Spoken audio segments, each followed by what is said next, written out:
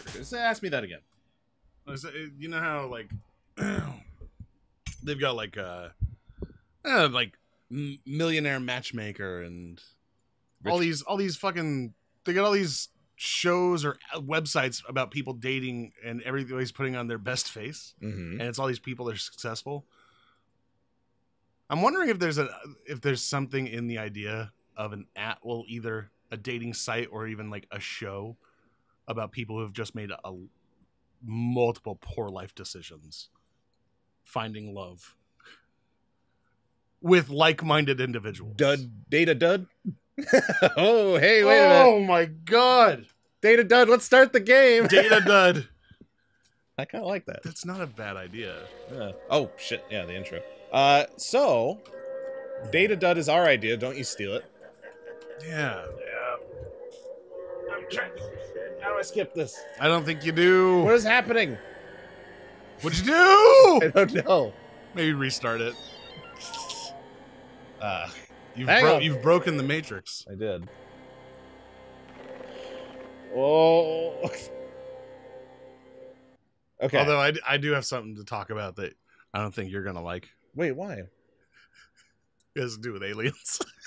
Well, no, I mean, talk about it by all means. So as I was listening to the latest Chris Jericho podcast, Talk is Jericho. Yes. Title of it was UFOs Are Real, Deal With It. And I'm like, okay, what is this all about? So he has this guy on. And this is one of those things where at first I'm like, let's hear what this crackpot has to say. And then as I'm listening, I'm like, wait a minute. No, I remember this. So this guy claims we can't get past. I'm going to tell the story while we're. Yeah, keep going. People have seen this. Yeah, we can't get past the intro right now, so we're just going to sit through it. So the guy that he has on, just this normal guy. He's got a career. He has a YouTube channel about the Mandela effect, the whole Berenstain thing. Yeah, he had a YouTube channel just dedicated to that, and I guess because of that, he was contacted by a government worker. Mm-hmm. This is just so loud. It is. Contacted by a government worker. And he's not the only one. It's been people that have been contacted all around. Yes. About spreading information, like trickling it out about the truth about like UFOs being real and us having like been around them. Yeah. Because, and as he's describing this, I'm like, okay, so I can kind of see this as being like a thing that would happen where the government has all this knowledge about like aliens or UFOs, whatever it is. Right. But as a society, all of that information at once would cause things to break down. Religion, everything. Sure. Like there'd be too much. So what they're doing is they're slowly trickling out little bits of information. And the first thing he mentions, he's like, yeah, so one of the things that was Washington Post had this article. It was, I think, 3 months ago that just says UFOs are real. Deal with it. Essentially, it's like get used to it. Wasn't that just an opinion piece? No. It was something that was information filtered to them, and they put it out. So this was in April, I believe. But then he starts talking about all these things all this information that he himself dropped at the behest of whoever got in touch with him, and I'm like, wait, yeah, I remember that. And the way he talked about it was like, it was a cool concept in that our reality is a hologram. Yeah, I found the thing, by the way, it's from their perspective section, which does mean it was written by somebody going, this is what I think, based on these things. And it's also, and first thing he writes is it's not the same thing as extraterrestrial life. That. So, I mean, I understand that UFOs exist. Oh, no. So now the thing is, they were talking, the way that he described it is that UFOs aren't interstellar travelers. Right. Like when we see UFOs or we think of UFOs, we think that they've traveled this long distance. Oh, I mean, some people might. Yeah. Like the common conception or the common perception of UFOs is, aliens from another galaxy traveled here in a flying spaceship. Right. And the way he described it was like that they're not interstellar travelers and that we belong on different frequencies. So they do exist in our space, essentially. But what they're doing is when they get here, they're essentially they're turning the dial to a different frequency that we're on to kind of phase into our reality. And what we see is these little, like, these ships that they use. And I was like, that's the coolest. It's a great theory. It's the coolest idea. Yeah, that's the idea. I think cool, so sure. far, I think that's my favorite, like, alien theory that's been out there. You know, Christine and I once saw a UFO, and so did I. Yeah, but it was one of those things where I was like, well, there's enough military bases around. They're probably just flying something around. Yeah, we're near we're in New Jersey, which means we have the McGuire Air Force Base. So even in this area, we constantly have military. This was aircraft all over. Yeah, this was up north in Fanwood, which isn't terribly close, but it was so high in the sky, I don't think it really matters. Yeah. It was Christine thought she saw a shooting star, and she's like, oh, look. But then we looked at it, and we caught it, and we were looking real close, and it was like a little glowy orangish. So it looked like maybe we saw the same thing, because you're giving me that look. It was like a little orange. It was as big as any of the other stars around, or we thought slow moving. No.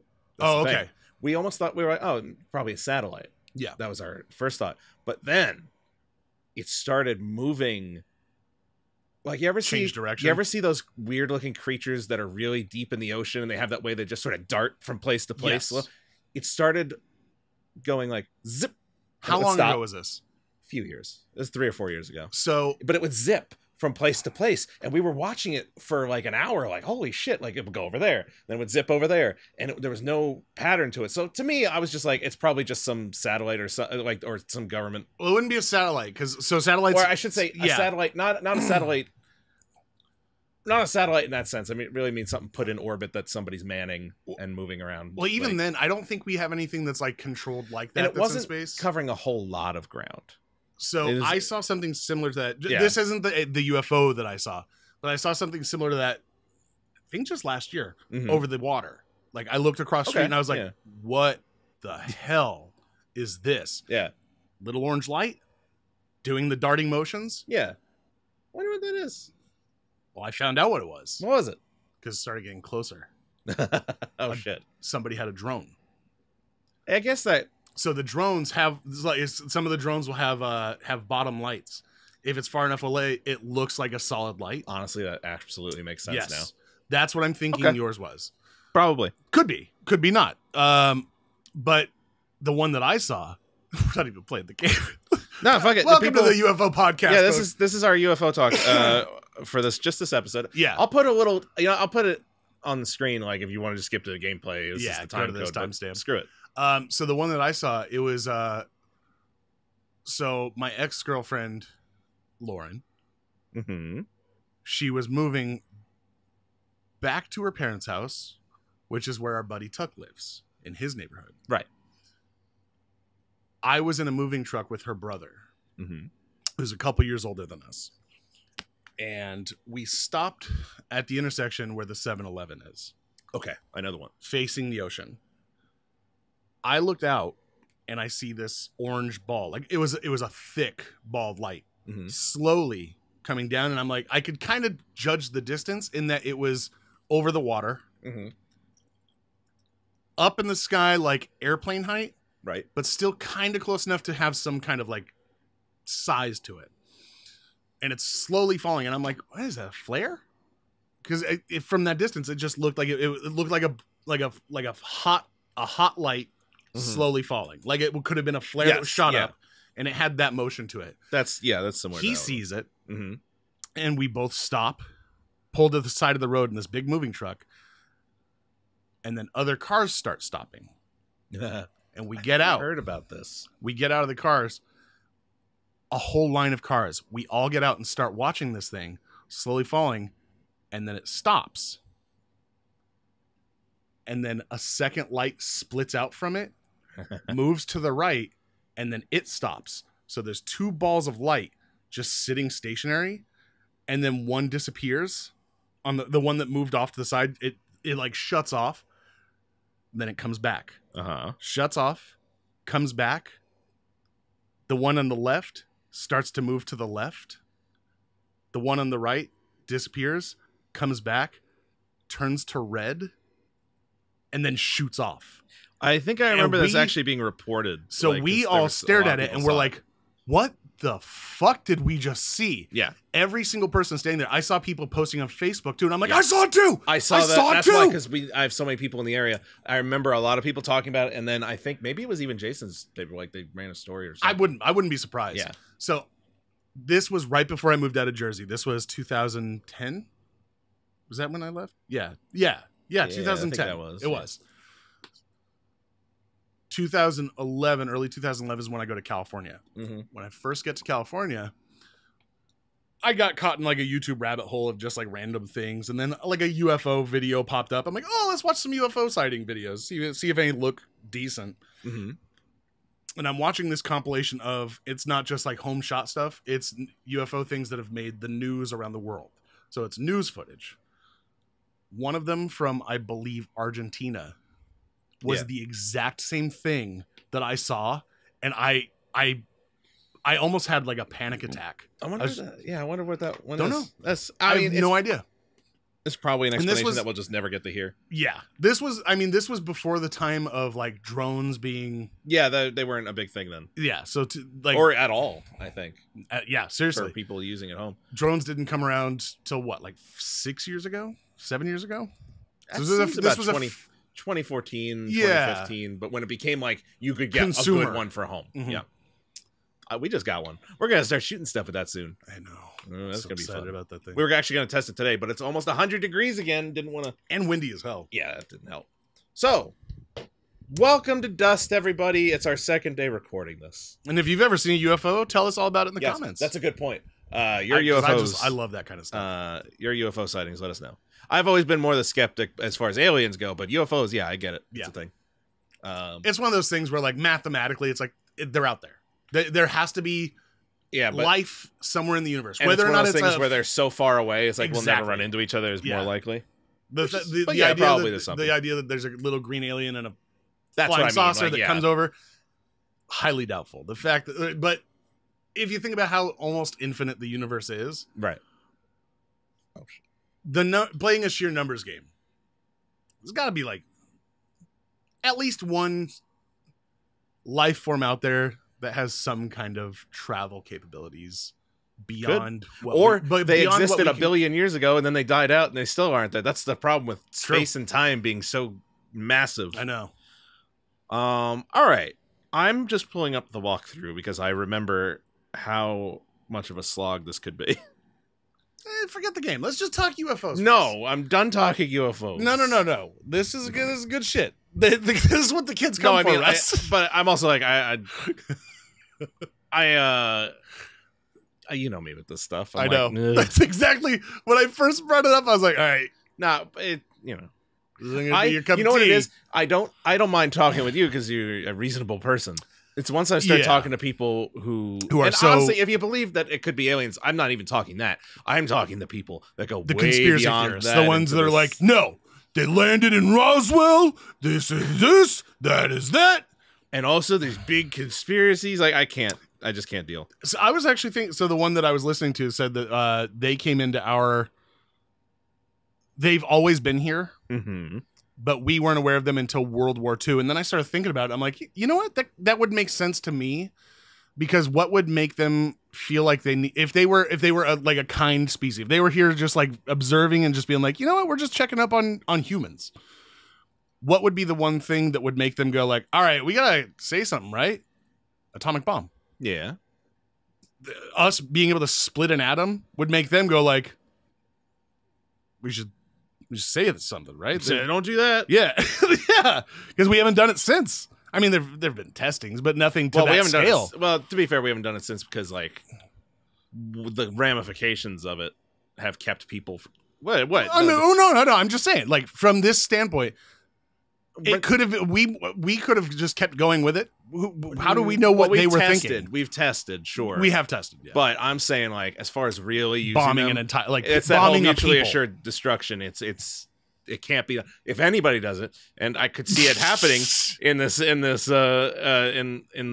our current timeline, I could see it happening. It could, but it would just be too much of a disaster and kill everybody long term. I was reading, they said if too many went off in one area, and it's not even that many, but if enough were launched at the same time, it could just burn the ozone. And we'd all just get roasted in UV rays, and I'm like, oh, I don't want that. I don't want to be there for an explosion, of course, but I also want my ozone layer. If I'm not there, it's true. I don't want to get burned slowly to death. I don't like heat to begin with. I have trouble outside right now. Oh my god! Do you think people would have to slather themselves in mud? Like you'd actually have to get into a tub full of sunblock. No, I think it would, because it's UV rays, just to reflect UV rays off yourself everywhere you go. No, it'd be so it would be so intense that probably like, shit would disintegrate. Like, I wonder what that would feel like. Not to mention, I don't know. UV rays. Doesn't our ozone? I don't know the science behind this, but doesn't our ozone also reflect radiation? Yeah, I'm pretty sure it protects, or something. There's a layer there that I'm sure somebody in the comments could be like, "Oh, it's this." Yeah, there is a layer there, I believe, that does protect from radiation. Yeah, so. God, it would just be bad. Please don't use nukes. That's if we have one message from today. I think the only way to go, like the only way you'd be safe from that is burrowing about 100 miles under the surface into a bunker. They have those. So really, the rich people who have already they have those. Yeah, I'm saying we don't. We'd be done. We'd be done. Shit, we gotta get rich so we can get in the underground bunker. What was that movie where they had the Ark? The big boat that for when everything flooded. Not Noah's Ark, but like I know what you're talking about, and I know that there was a movie that had it, and I don't remember offhand. It was one of those. It was a disaster movie just recently. Shit. Oh, what was that movie? Movie that has Ark. Oh my god. By the way, you know what I'm gonna do? I'm gonna just make this its own thing. I'll put a little message on screen that says we started to record Dust. Yeah, unlisted video. This is no, not even unlisted. I'll just put it up as this is sort of a impromptu podcast. Movie that had it's actually a cool movie too. Like for a disaster movie, it was not bad. And it was like John Cusack in it. I don't know. It was a guy and his daughter getting to this Ark thing that was in Switzerland. Is that 2012? Yes. Because I looked it up. I'm like, yeah, wait a minute. Is that John Cusack? Yeah, he was the star. 2012 was one of those movies I remember. Like, it wasn't bad. I saw it and went, I really enjoyed it. Yeah, for a disaster movie like that, it was like, anybody else realized that this was kind of good? Yeah, it was fun, and they had the big giant like industrial Ark thing. It was basically it looked honestly, like the ship from WALL-E that they all go on. I forgot that plot point until you mentioned it. I'm like, yeah, that does sound. I forgot it until I said it. Yeah, I forgot like a lot of the most of what I remember is just what was in the trailer, him taking that plane off. Yeah, in the most ridiculous of circumstances, but it was fun. Was that on the roof of something?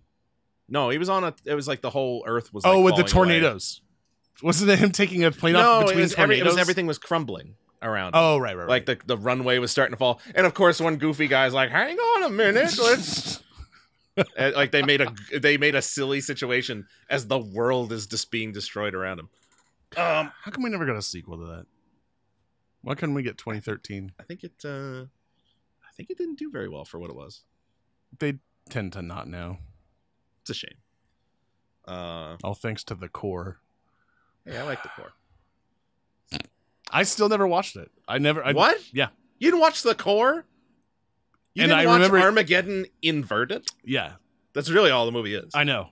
And I remember you telling me that I needed to because some of it was so batshit crazy. It was. That I was like that, and Stanley Tucci was just amazing in it.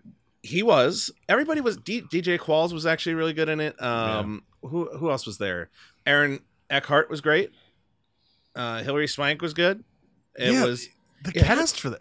It's so weird that these disaster movies get the casts that they do. Oh, Bruce. Something with Greenwood. Bruce Greenwood. He's the one that was tied to the bed in that Stephen King movie. Yeah. The president from National Security. Yeah, or National Treasure. And the Star Trek reboot, he was the captain. Yeah, Pike. So there's a great scene in it. I loved it, because they're going toward for people who don't know the core. The idea is that the core of the Earth has stopped spinning, and it's causing all kinds of issues. So they have to go into the Earth's core. Drop a bomb essentially to restart it. Yeah, to reignite the core. Yeah. And on the way down though, they get caught. They don't know what to expect, and they wind up in this giant like crystal cave, which is really kind of cool because most of most of the movie is done in as realistic a way, or like a realistic presentation of how this would all go down. So to see like this like fantastical like crystal thing that probably would exist in there. They stop there essentially because they have problems with the ship and they have to fix it. They have these special suits so that they can withstand the heat. And Bruce Greenwood walks outside in his suit and just like walks on the crystals and just looking around like, wow. And then a fucking crazy like crystal storm sort of starts and one just goes real quick through him and you just see this hole appear and he's just like, oh, and he drops dead. And then they all have to panic because crystals are now raining on them and they have to get the fuck back into their shit. It was such a cool idea to me. So to tie it back to the beginning, you mentioned crystals. So the guy that Chris Jericho was interviewing. Oh God. So let's say, all right. Okay. He talked about these things that have dropped in the news or that information that he's put out that's been given to him. He did say the next thing that's going to drop. So if there's news about this, if scientists are like, hey, we found this thing, then it adds some legitimacy to what he's saying. He said that the next bit of information that is going to drop, I think within the next couple months, is that they're going to find a crystal structure under the ocean's floor, something that we haven't seen, which is possible that we'd find things that we haven't found in the ocean before because we just found fresh water running along the entire coast 2 days ago. They've found pockets of it, but they just found that there are hundreds of miles. They said it could fill thousands of Olympic-sized swimming pools. The amount of fresh water they just found under the ocean, and they're I've always flabbergasted thought the by idea it. of that maybe there's a layer somewhere underground where some other kind of life lives. Which could, people have done movies. I mean, there's like Mole Men movies from the 50s. Was it The Meg? Right, but I mean like life, like The Meg. Oh, you mean relatively intelligent? Oh, like land, Mole Men. Land, like even. I mean, that's obviously science fiction, probably. But I mean, what was more that like comedy show? More like bugs and snakes and other things could be down there. Solve the Mole Men. Yes, Solve the Mole Men. God damn. People, if you have not watched Saul the Mole Man, it was an Adult Swim thing, so they probably have. No! Oh no! Oh no! Oh no!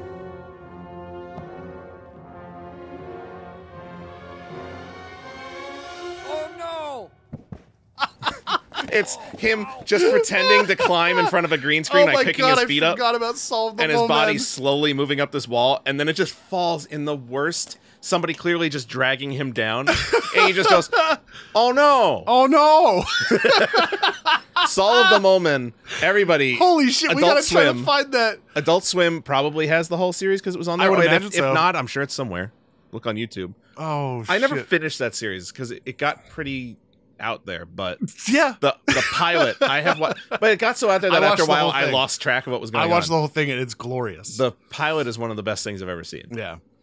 Oh no! But it's after the captain dies and he's just like, wait a minute, who is that? It's me, sir. It's Saul. Saul Malone. Is that his name, Saul Malone? I think so. And he's just like, Malone. No. He's just this everyday schlub that happens to be He's basically Roger Wilco from when we did Space Quest, where he's the janitor for the ship. Yes. And he's the only one who survives this this disaster at the center of the earth. But it's also worth, if you've never seen that, Johnny Tambourine, check that out. Remember? Yes. He is the same guy who plays Saul, plays Johnny Tambourine, this very airheaded like musician. But if you haven't seen that, check it out. And also Gerhard Reinke's Wanderlust from Comedy Central. One of the same best. guy. It's an actor named Josh. Ooh, comedian. He's a comedian named Josh something, but he plays Gerhard Reinke and Saul the Mole Man. Watch there's only 6 episodes of both. No. Saul the Mole Man was like 20. Saul was like, it was yeah. short. Saul I think was 13. Maybe it was 20. It was something like that. Josh Gardner. That's Josh Gardner. Yeah. But he played that character so good. It was like a mockumentary travel show. Gerhard Reinke, in every episode he went to a different gut laugh place. More than most things. Pepe Lucho. Yeah, when he goes to South monkey. America. And there's a scene where they're looking at these, like, I think they were capuchin monkeys. He's playing with this little monkey, and then they cut it to where it looks like the monkey goes nuts, and the monkey's name is Pepe Lucho, and you hear the natives screaming, Pepe Lucho! And the monkey starts attacking everybody. And the camera just starts cutting real quick, zooming all around. Like a horror movie. Yeah. What is his name? Pepe Lucho. Pepe Lucho. Oh, hey.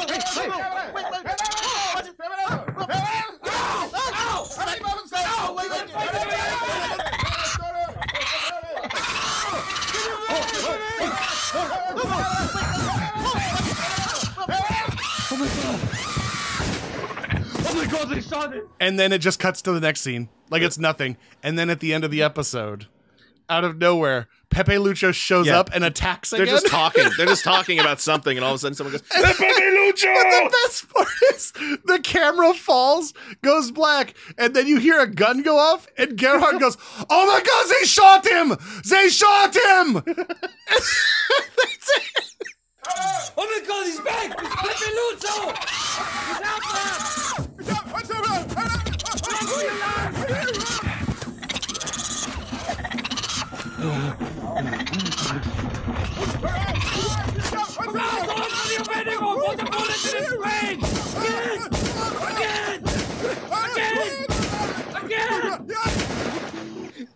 I remember your dad used to watch that over and over again. I got him. Oh on no! that. What was it? He goes to he sees some tribe, and the guy who's making the whatever in the pot, Boom. just throwing stuff in there. They did a little take on Emerald Lagasse. They made it look like a cooking show, but it was with this native tribe. So that's it's like the tribe's leader or like the shaman in a headdress cooking grubs. Yeah, Now that's some good grub.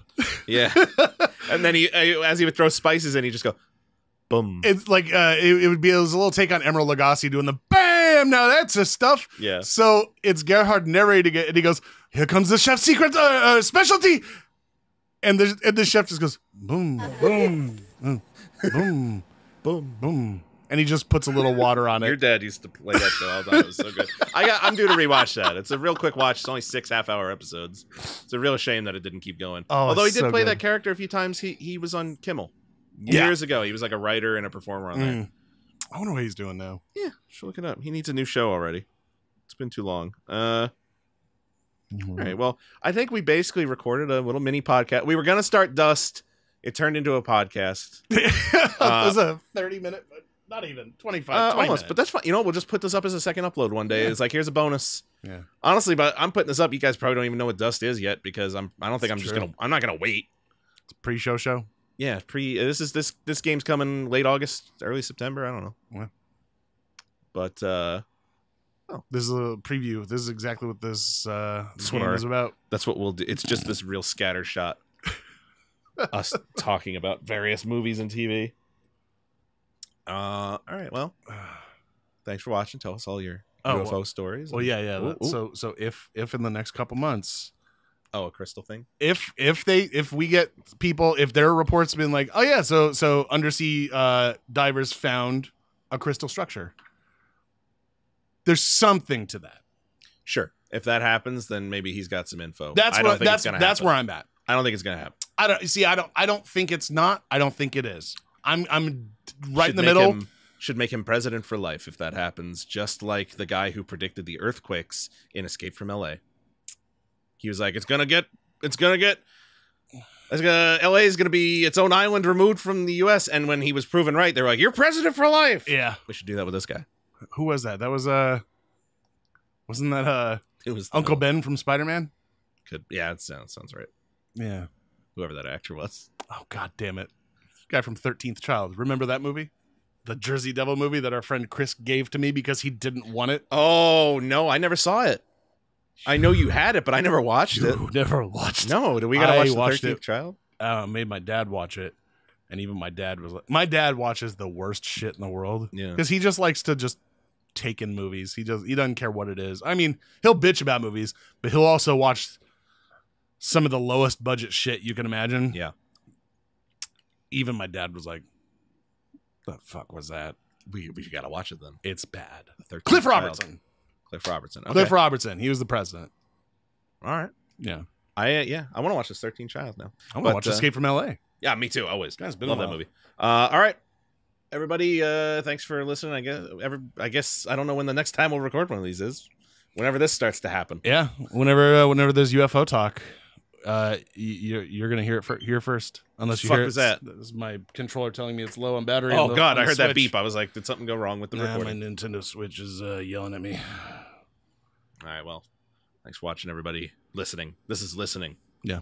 And I'll see you. Enjoy living in the Matrix. Watch. That's where we're all at. Go watch something else on this channel. What else are you gonna do? You want to hear something that'll probably make you angry? Right now. So he brought up The Secret too. The Secret? So The Secret. I know The Secret. Real quick. All right. So The Secret, for those of you who don't know, is a book about the whole concept is willing things into existence, essentially. Yeah. Basically wishing for something really hard and then you get it, and having an attitude that you're going to get it no matter what. So he said that under this model that he's talking about, it's not far off because of the fact that we live essentially in this hologram that's so complex that we couldn't possibly like perceive it. Right. And that this is where I think why he was contacted, because he talked about the Mandela effect. That's all this guy does. He was interested in the Mandela effect, started a YouTube channel. That's how it was. He wasn't like a conspiracy nut or anything. He's just like, I'm very interested in the subject of the Mandela effect. The idea that the Mandela effect could possibly be real. Well, not the effect, but the fact that Berenstain Bears versus Berenstein Bears, that it could have been Berenstein Bears, and over the course of time had been willed out of exist. Like the Matrix shifted essentially, and that Ed McMahon never having appeared in a commercial for Publishers Clearinghouse, where I remember. Yeah, it sounds like something, but I remember seeing commercials, but apparently he never was. So things like that are called the Mandela effect, where we remember this one thing, but it turns out it was not that at all. Right. And we're just misremembering, but it might be that we're not misremembering. It's that reality itself has just slightly bent. But it hasn't, because it's still the same as it ever was. Or is it? No, he wasn't. If he wasn't in it, he wasn't in it. Well, I don't know that.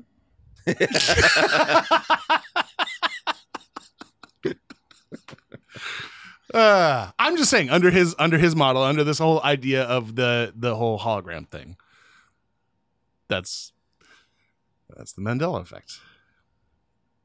Shift in the Matrix. He did deliver the checks.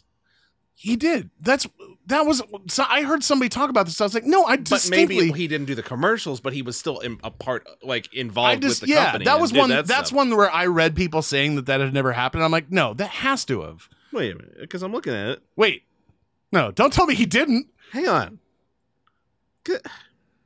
Russ. Hang on.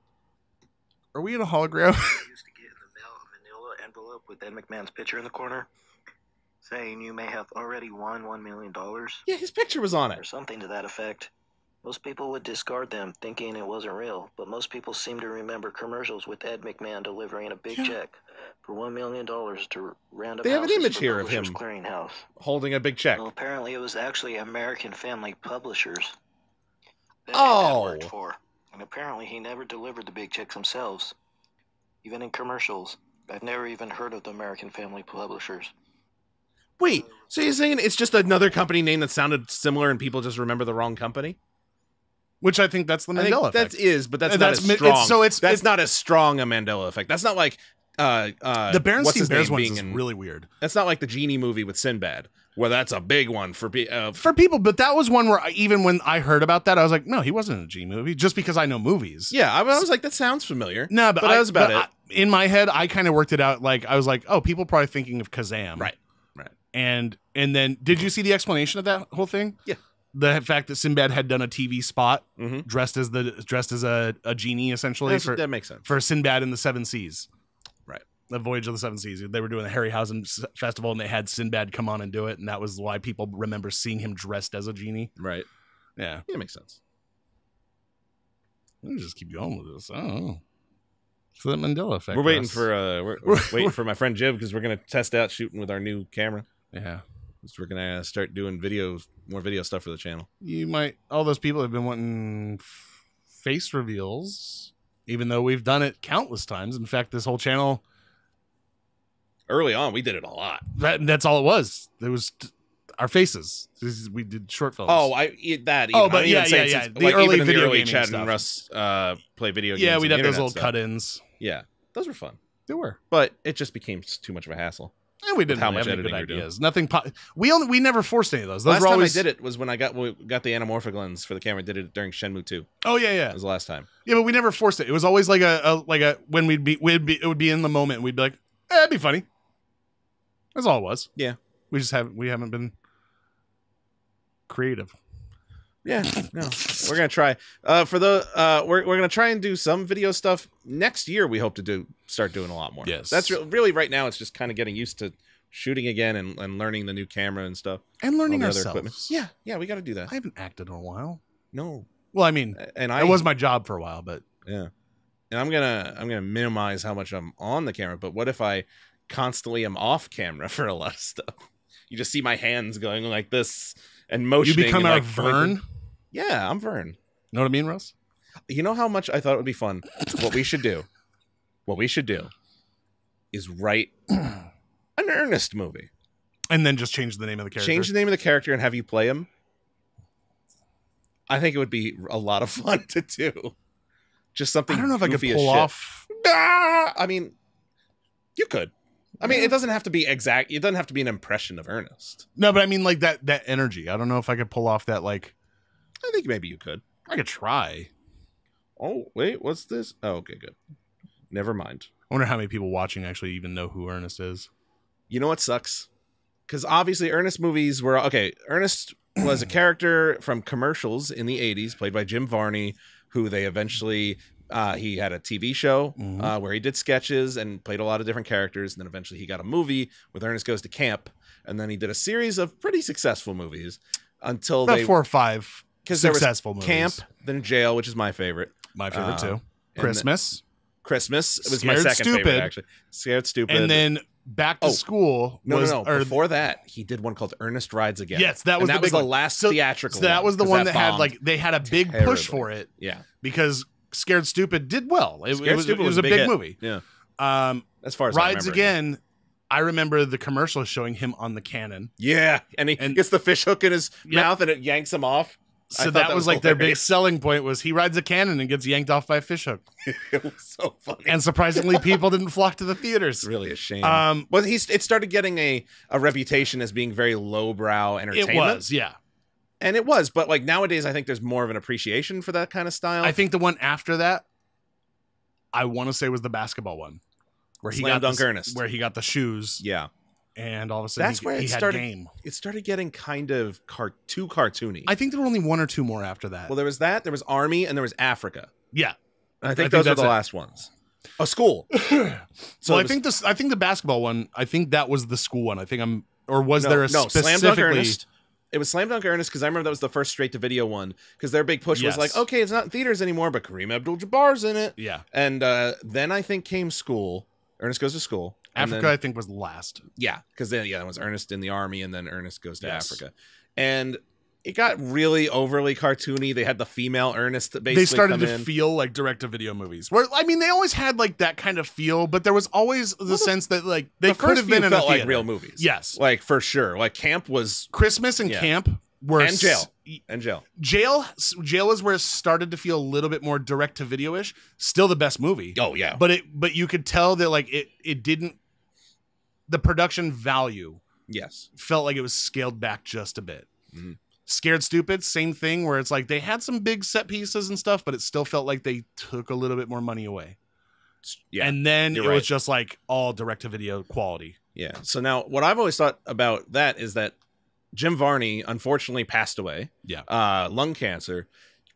One thing I like, a story I like about him is that because he smoked cigars like crazy, like it was something he did constantly, but he made sure he was never, like, nobody ever got a picture or video of him doing it because he didn't want kids to see him doing that. Because he knew kids loved the series.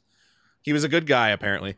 I wish he had lived, because if he was still alive at this point, people would probably be like, there needs to be a new Ernest movie. And I bet somebody like Judd Apatow or someone like they did for Pee-wee would have gone to Netflix and been like, give us some money, we'll make a new Ernest movie. Or we'd have a Netflix series, a 6-episode run. Oh my God. A 6-episode run of Ernest at Home with Vern. It'd be a reboot of the original. Because he'd be old by now. Yeah. Like, he was old then. He'd be old, like, by now. Like, maybe he's got, because he did have... He'd be in his late 60s, He did have a girlfriend. Maybe he had a kid. Who could pick up the mantle of Ernest? That's so specific to him that it would have to be somebody who wasn't trying to be Ernest, who's basically a new character. Ernest Jr. Know. Oh, how old are we talking? Are we talking like 20. teens, or are we talking so young adult? Say 20. Or okay. Fuck. Because I'm thinking how long it's been since the last movie. It's been about a little over 20 years. Because I'm pretty sure the last one was in like 97, 98. So let's say you had the kid around that time. So the kid's like 20, 21. But how do you... John Cena. Have you seen those pictures? He would make a... So people have started putting pictures. You're right. People have started putting pictures of Jim Varney next to John Cena. And John Cena is starting to look like Jim Varney. You're right. He looks like he could be the son of Jim Varney. So you play against type. Son's totally different than the father. What if they just reboot it? But then starts finding out that he is more like his dad than he wants to believe. Oh my God. Did we just fucking write an Ernest movie with John Cena? Holy shit. Oh my God. I'm sorry. He's like a cool guy his whole life, but as he's getting fucking older, ripped, he starts becoming more like his dad. And there you've got your angle, the idea that as you become older, you start to become more like your parents. Yep. Fuck. Holy shit. God damn it. Who do we call? John Cena. Yeah, I'm gonna. I don't know. It's the number of people we know in the business is dwindling. I don't think we know anybody that's got any pull anymore. We just have to write it and send it. We gotta try to shop a script. John, we need you to read our script. We could just do a treatment. We could do like a 1 or 2 page treatment, and then I also feel like that's the type of thing that John Cena would be like. Yeah, of course I'm doing this. Yeah. It's just a matter of getting a studio to be like, this isn't the worst idea we've ever heard. Yeah. So let's throw a couple bucks at it. Wouldn't need to be a huge budget. He would look so good in that hat and the vest. It would look so right. I know. Hold on. Let me at least, I'm going to pull up the picture. Okay. Send it to me too, just so I can put it on screen while we talk about this. Cena, Jim Varney. God, that's if you ever want. What was funny is your face when I first said it. You were like, "What?" And the realization. I wish I could have gotten. I wish I could have captured your face because you just went from this. I was still thinking like 20-year-old, where I'm like, that would be ridiculous. And then I'm like, wait a minute, I got it. Your face just dropped though, because you had this look of disgust on your face, and you just went. God. The sudden realization that it's brilliant. Wow. Yeah. I'm looking at, Take a screenshot of that, send it to me. I'll put it up on screen. Ernest was a delight. He's one of the favorites from our childhood. I think people now have better senses of humor who could look at that and go, not just be like, oh, it's humor for dumb people. You can look at it and go, hey, it's just fun and goofy. It's a good time. Don't pay attention to what I just sent you. Okay. Don't look at that. What'd you send me? No, I accidentally sent you the link to that guitar pedal that I sent. Oh, okay. You should especially. I recommend Camp Jail Christmas. Watch the and Scared Stupid. Yeah, the first 4. Scared Stupid. It definitely started getting Scared very Stupid cartoony, is but silly, it but it's also really fun. It worked. Yeah. And it's got Eartha Kitt. Sure. Eartha Kitt is awesome in that movie. She was very good. And it has Miak in it, which is one of my favorite. Bulgarian Miak. I bet you thought I couldn't find it this time of year. Miak. Oh, my God. Oh, I want new Ernest so bad. Oh. Hey, he grabs. Hey, Rimshot. Where'd he go, Rimshot? Where'd he go? Chuck Bobby! Ah! I remember us watching that movie. It was probably like 10. Probably like a little before you went to California. Yeah.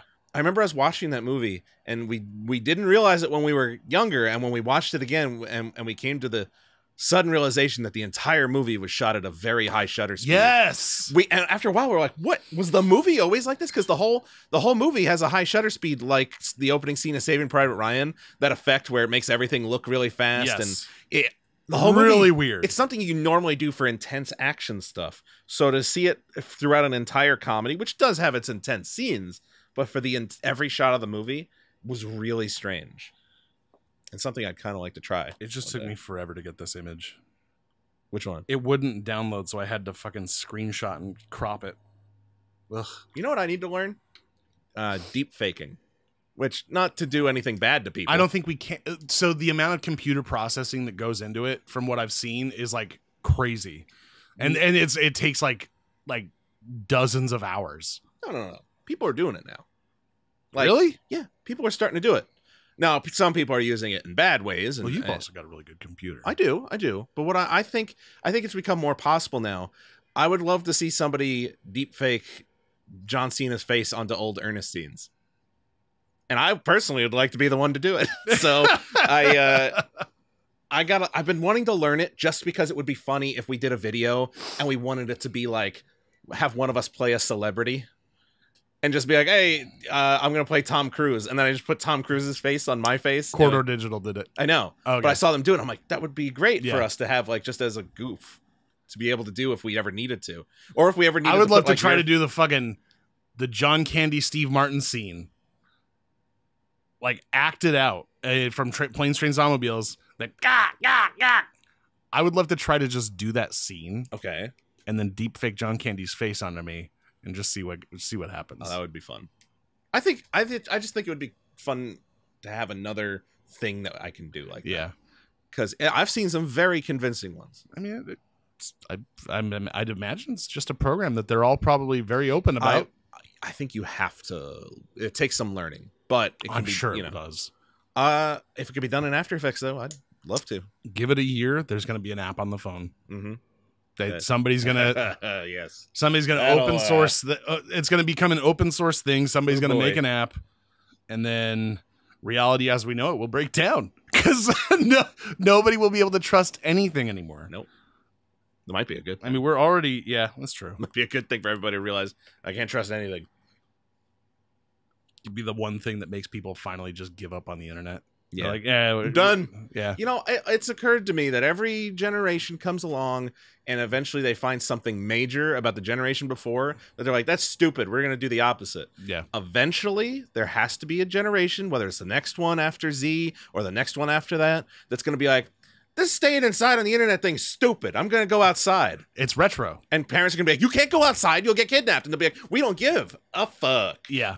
That's how they're going to say. That's how they're going to talk at the and time. play handball with my friends. Yeah. Peace out, mom and dad. I'm going to walk through the woods aimlessly with my two best friends, and you're not going to know where we are because I'm leaving my phone at home. I'm going to go set this alleyway on fire because why not? I'm going to go. I did that. As we start slipping, I'm going to go find out where the bad kids hang out, and we're going to watch them light some rubber cement on fire, but then the bottle's going to explode, and we're all going to run like we think we're in trouble. That happened with me. Yeah. God, that was crazy. I was 11 years old. We're walking through the woods. We see some of the bad kids, and they're lighting rubber cement on fire in the road. They think it's hilarious until the fire travels up. The spray of rubber cement explodes in the kid's hand. Fire shoots everywhere. For whatever reason, we all thought, we're going to jail. And we ran through the woods. Didn't know where we were going. I had something similar. Okay. So you know the whole concept of putting dog shit in a paper bag. Somebody has to stomp it. So they get dog shit on their shoe. I had a friend in 6th grade who was a bad influence. He was my best friend. Oh. And I would go and spend the night at his house, and we would get into fucking. He lived with his grandmother and his deaf aunt, and they didn't really pay attention to us, so we could do whatever we wanted. Okay. So I'd go spend the night at his place, which is in the same neighborhood as our school and my grandmother's house. So it was like I knew the neighborhood. Late at night, it's like 11 for a kid, 11, 12 at night. We would get these ideas of like, let's go do this thing. So we'd leave the house, nobody would care, and we just walk around the neighborhood. So one night we were like, let's do the shit in the bag thing, because this is like right after Billy Madison came out, and that all of a sudden was on our radar. Mm-hmm. So we were looking for paper bags and we couldn't find one. We could only find a full-sized grocery paper bag. Oh no. And we started going around trying to find shit. We couldn't find enough because we didn't just want one piece of shit and just a giant bag. Fill a bag. So we were trying to find a bunch of shit. Eventually, we each shit in the bag too. Oh no! So you made them stop on human. I wish. Oh, no. I wish they stomped it out. No, we're walking around the back of dog and human shit, and we go a couple blocks in where we put it in the front step of this house, and we light it, and we knock on the door and we run, but nobody answers. Oh no! And the bag goes, and we're like, ah! And we fucking ran. Nah. So we left a raging inferno. I can only assume that they came outside eventually, but we didn't see anybody come out. Or called the fire department. We fucking panicked. I would too. We ran. We were shaking in his house like we're gonna kill people. Because we thought we were gonna kill people with a bag of shit. That's what happens when you think you may have just committed a really bad crime. Yeah, that hurts somebody else. It's the worst feeling in the world. It's terrible. That's when you can know if you're really a bad person or not. Yeah, for sure. Whether or not that affects you. If you did that and you were just like, good. Yeah. Then there's a problem. No, with that you know what? Maybe he was. He was. I know that I was like not a fan of what had happened. But we also, that same block, a couple weeks later, he had these old stink bombs that were like expired. Like he had them in his house for like a couple years, little glass ones. Mm-hmm. And one night, not too late at night, it was like 6 or 7 in the evening. We go and we put them on the driveway of this house that has no cars in the driveway. Mm-hmm. And we just stomp them. And then we run. God, that's 30, 40 minutes later, we hear sirens.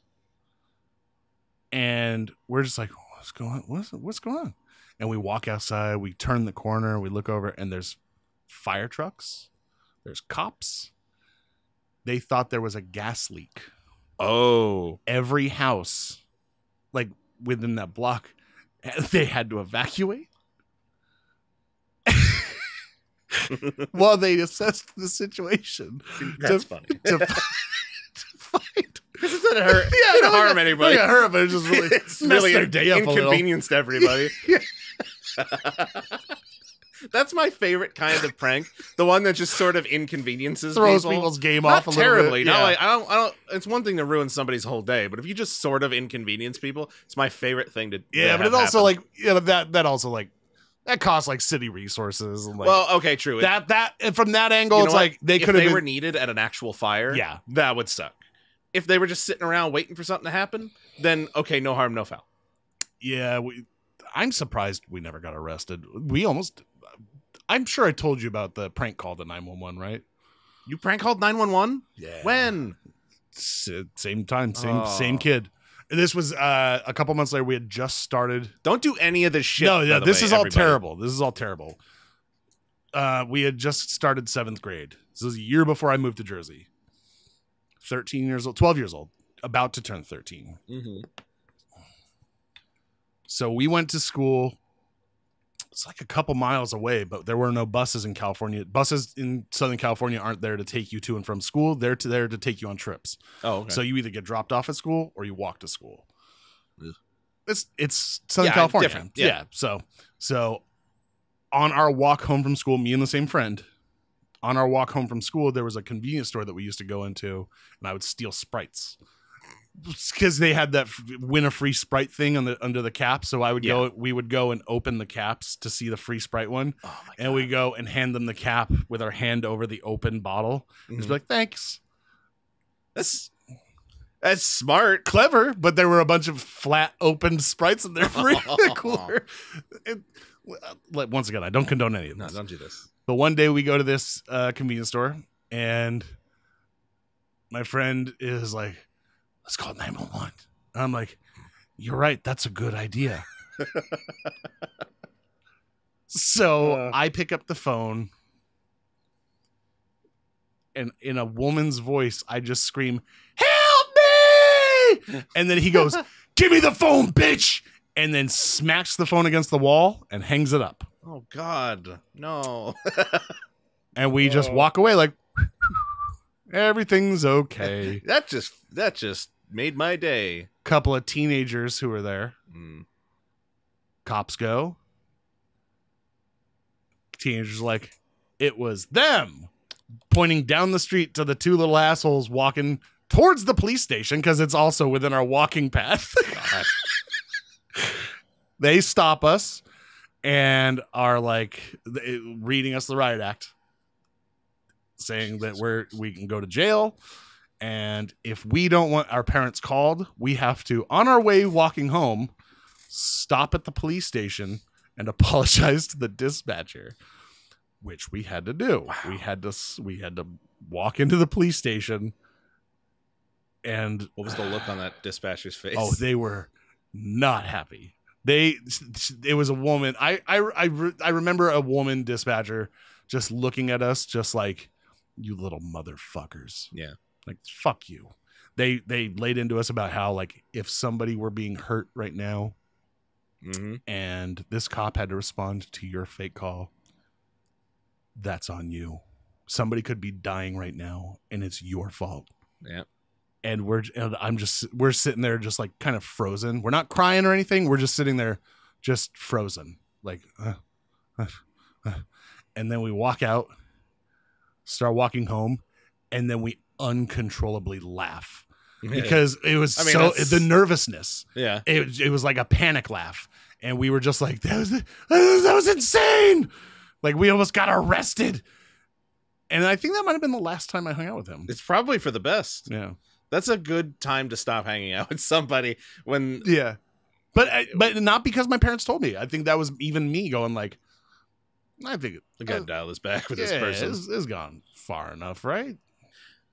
There's only one time I ever thought I was going to get arrested. But you know me, like, I grew up in a very conservative household. The idea of authority to me was like, you fucking obey, because it's just the way I was raised.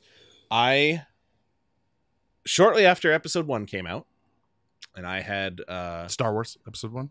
Yeah.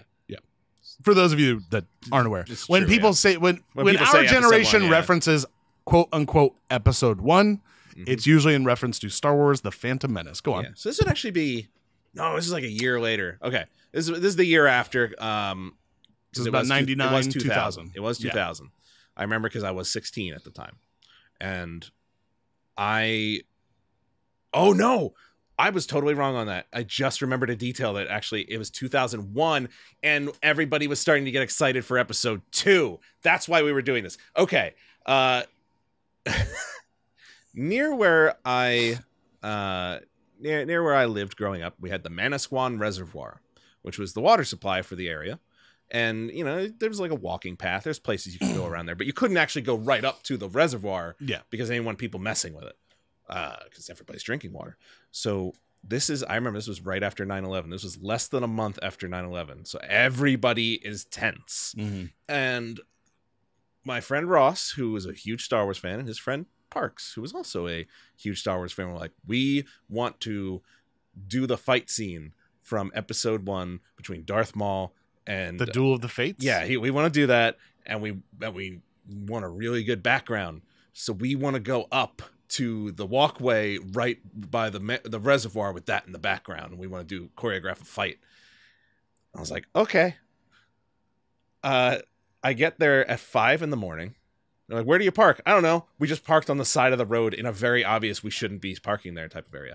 Parks shows up, his entire head painted black, all the makeup done, his hair had been done into little nubs on top of his head. He looked like Darth Maul with a mustache, with a beard.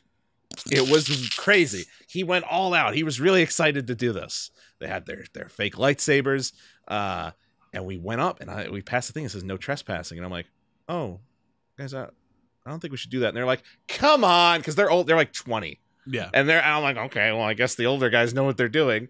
And we walk up this huge hill, and there it is. We're right by Manasquan Reservoir. I still have some footage somewhere, the little bit we shot, and in the background, you see a little car start to pull up. And they came up to us, and because it was shortly after 9/11, we were essentially yelled at and been like, we have to treat this like it's a terrorist act. Yeah. We were brought into the parks department. This guy, this cop, dressed as Darth Maul. Yes. So this guy, Ben something, I wish I remember his full name. This officer brings us down. He's like, all right, I am going to prosecute all of you to the full extent of the law. He's talking about prosecuting me as an adult, because I'm 17 at the time. And I'm just sitting there like, oh my God. And this is 6 a.m. My mother's not awake yet. And I know that when she wakes up, I'm going to have to tell her that, Mom, I'm being charged with terrorist acts. We were saved at the last second when the head of the parks department rolled up. And he's like, what's going on here? And the officer starts going, well, let me tell you. These guys, they did this, they did that, and we are going to prosecute them. We are going to court. And he goes, Ben, get the fuck out of here. I'm taking them down. And so he took us to the parks department area. Yeah. Then told us we were all going to have to show up in court for this. And they brought in person after person with, yes, him sitting there dressed as Darth Maul, having to just sort of take it. He had to look straight ahead. You could tell in his head he was just going, I am so humiliated right now.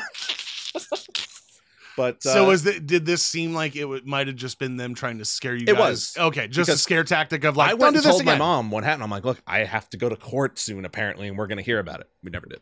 Okay. But that was the most scared I ever thought I was going to be. All right, most scared I ever was thinking I was going to be arrested. That's as close as it got, I guess. That's in my like head. me with the 3 Nights of Terror, but we're not going to talk about that. That's another day. 3 Nights of Terror would be great to talk about one day. No. Why? I mean, What's it's the nothing. statute of limitations on Vandalism. To be fair, it wasn't me.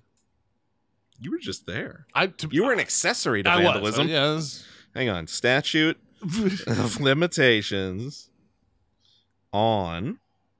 I still won't talk about everything we did because some of it was downright rotten. I probably haven't heard everything No, I think we've over the years. told you everything. Vandalism. In New Jersey, the statute of limitations for a disorderly persons offense, that's what came up, is 1 year. The statute of limitations for indictable crimes is 5 years. Oh, we're well past that. All right, so the 3 nights ago. No, you know what? Save that for another day, because that's a whole podcast. Yeah. It does. Well, Property I was going to damage say statute. I don't know if I'd want to, because some of it I don't want to look like a complete shithead. But then I think about it, I'm like, I don't look like a complete shithead because I literally just sat there with a camera, just going like, what the fuck? That was my entire role in that thing until I threw an egg. There was some egging involved, which, all right, it sounds silly. That's with real saying it, dumb, childish vandalism stuff. but that was the end of that's what got us in trouble. That's yeah. That's a the whole stuff other beforehand, the 2 nights prior. We need to run through. Basically, I want to just sit there. Should we and just get Kurt and Brian and No. sit us down and be like, guys, recap what you can. No. No. Especially, and you'd think For a I'd say Brian, podcast? but I'd actually say for Kurt, no.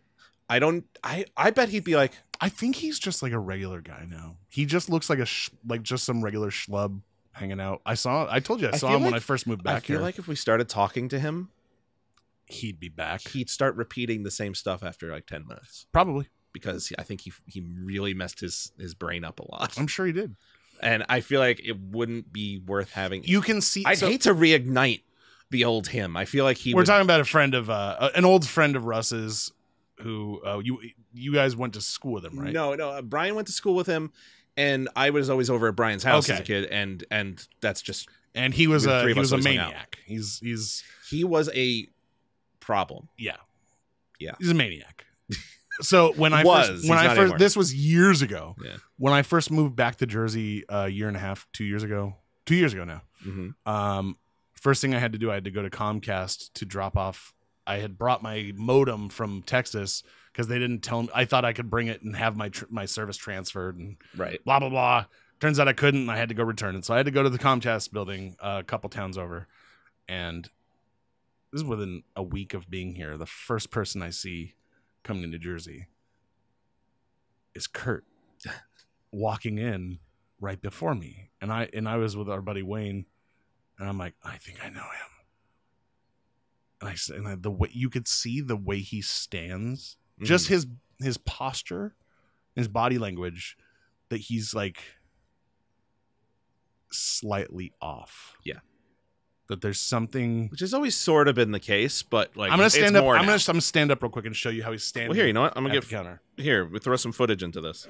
Here we go. So, up at the front of the store, he's waiting to talk to somebody. I think he had just talked to the customer service lady there, and she was going in the back. And the way he was standing there was just like this. Here, I'll stand. And there's something about this posture. When you see somebody spread leg a little bit, chest bucked up, gut out, ass tucked up, and head down. Yeah. He was also wearing like high, really like crummy, like white socks from the 80s. He always did. Yeah. I never thought about that. Like khaki cargo shorts and just like a Walmart t-shirt and just that stance. Which is how he, yeah. That's his vibe. There's something about that was just really like, there's that part of your head that's like, that's a person I know. I haven't been in New Jersey. Should I say hi? No. There was a time when it was me, Brian, and Kurt for a couple years in a row where we spent all our free time together. Kurt was hilarious at the time. Like, he was just crazy. He would say stuff that was outlandish. You couldn't believe it at that age. Nowadays, it probably wouldn't be as shocking. But at the time, to be fair, nothing shocks me anymore because I went from Brian to Kurt to you. So I'm like, literally, not that like saying people whose entire sense of humor revolves around just saying messed up things get no reaction from me. Not because I have a problem with it, but because I've been around too many people like that my whole life. So like, I get. Either way, I'm digressing. I feel like I tried to say messed up things. Mine was organic. You're not really anymore. I feel like even back then I felt like it was more organic than but you then. Still said it enough that I have no reaction. No, I had less of a filter. Right. And I still think it's funny, but in my head I'm just like, yeah. But regardless, we spent years together. And then that's about when all the drug problems started to come up with the two of them. Yeah. But Kurt could get very heavily into cocaine. And when he was doing that, we didn't see him as much anymore. But I do remember sometimes you just see him walking the neighborhood, and you'd be like, should I say no? He looks like something's off. Didn't something happen? And that's what we used as the basis for our video. Yeah, that's right. We put it in the Brian video, but it was actually Kurt that did it, where Brian's stepmom was outside. And he was walking by, and he was down by like the mailbox, and she's up at the house. So this is like 25 feet away. She just goes like, she sees Kurt, who has been at her house almost nonstop at this point for like 10 years. Well, I mean, okay, maybe not as much recently, but still, like she saw this guy grow up, and she's like, oh, hi, Kurt. He looks up, sees her, goes wide-eyed, says nothing, turns around and sprints away like he's running away from her. And she was just like, okay. And immediately came and told us. She's like, I saw Kurt. He was something. Oh, man. But then I think I don't think he's a cokehead anymore, thankfully. I think I think he's just drinks, goes to the bar a lot. That's what he looked like. He looked like he's probably just spends his nights on a bottle. Yeah, he goes to Applebee's, sits at the bar. I think I saw him there once. I've seen him there so many times. Anytime I'm there, he's almost always there. Just a regular. I bet there's people who wonder about him who work there. Like, what's his story? Yeah, You if only they do. You don't want to know. You know what he used to say was his dream job? Oh yeah, a politician. Yep, he wanted to get into politics. Which seemed crazy at the time. Seems even more unrealistic. But even now. still, like, but I wish. I remember back then, like, I remember that he was relatively smart. He was very smart. He was a smart guy, which was. It wasn't like he was this fucking politics weirdo junkie. Yeah, no. Who you wouldn't give the time of day. He was a smart, clever person who also happened to be completely unhinged. Yeah. He got more unhinged as time went on. Like, early. There's obviously a broken part of his brain. That became more fractured as he got older. Something bad happened around the time to his brain. I mean, around the time when he started doing the coke, because he started going too far, like to the point where you're like, stop, you're gonna get us in trouble. Yeah. Which I guess could explain some of the things that he did that night that we were talking about before. No, that wasn't just him. That was the fucking both of them. Well, Brian had to be his fair, own in my issues. defense, I was throwing ideas out too. I'm not a completely innocent. I never did a whole lot of bad stuff, but I sure encouraged it and said ideas that people ran with back in the day. Yeah. So I it's just being young. I see some stuff. I don't know if I want to talk about the 3 Nights of Terror. Because people are gonna want to know now. Some of it makes me feel uncomfortable now, which says a lot. I don't typically feel uncomfortable. I'm pretty okay with most things. Okay. So for me to feel uncomfortable talking about something, it's not great. Well, you know what? We'll see what the reaction is to this. Jib has arrived, so we are going to go. We're going to shoot some stuff for the channel. Thanks everybody for listening. We definitely didn't expect this. These things will probably continue to be impromptu for now until we get on a more regular schedule and can do things like this on a regular basis. Yeah. But enjoy living in the Matrix. Yeah. And if you see a crystal structure in the ocean, let us know. Tell us the stuff you're not proud of from a kid. And that too. Also. It's kind of went all over the place.